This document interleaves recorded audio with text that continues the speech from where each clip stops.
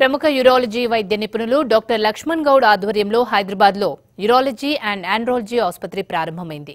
50 పడకలతో కూడిన ఈ ఆసుపత్రిని వైద్య ఆరోగ్య శాఖ మంత్రి ఈటెల రాజేందర్ ప్రారంభించారు. ఈ సందర్భంగా కరోనా వైరస్ గురించి ఎవరూ ఆందోళన చెందవద్దన్నారు ఈటెల. వైద్యపరంగా అన్ని ఏర్పాట్లు చేశామని, వదంతులు నమ్మవద్దని సూచించారు.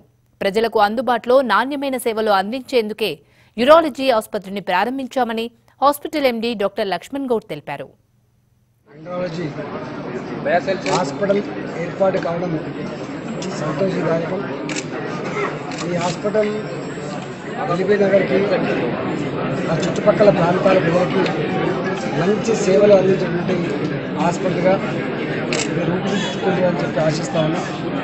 డాక్టర్ లక్ష్మణ్ గారు కూడా అనేక సంవత్సరాలుగా అనేక హాస్పిటల్లో పనిచేసిన అనుభవం ఉన్న డాక్టర్ కాబట్టి ఈ హాస్పిటల్ పేదలని మధ్యతరగతి ప్రజానికానికి కొంత సహాయం అందించడంలో, మెరుగైన వైద్యాన్ని అందించడంలో సక్సెస్ కావాలని చెప్పి మనస్ఫూర్తిగా కోరుకుంటా ఉన్నాం.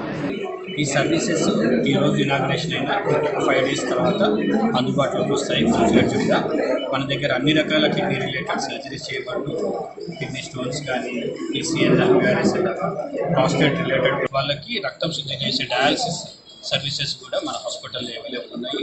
అండ్ అన్ని ఎక్స్పెండిచర్స్ కాస్ట్ కానీ బయట హాస్పిటల్స్తో కంపేర్ చేస్తే 30 to 40% డెఫినెట్గా తక్కువగా ఉంటుంది. ఎందుకంటే నేనే సర్జన్ని, నాదే హాస్పిటల్ కనుక పేషెంట్కి ఎంత మ్యాక్సిమం సర్వీస్ చేయగలుగుతున్నాం, బెనిఫిట్ చేయగలుగుతున్నాం, అది నేను చేస్తాము అని కూడా ఈ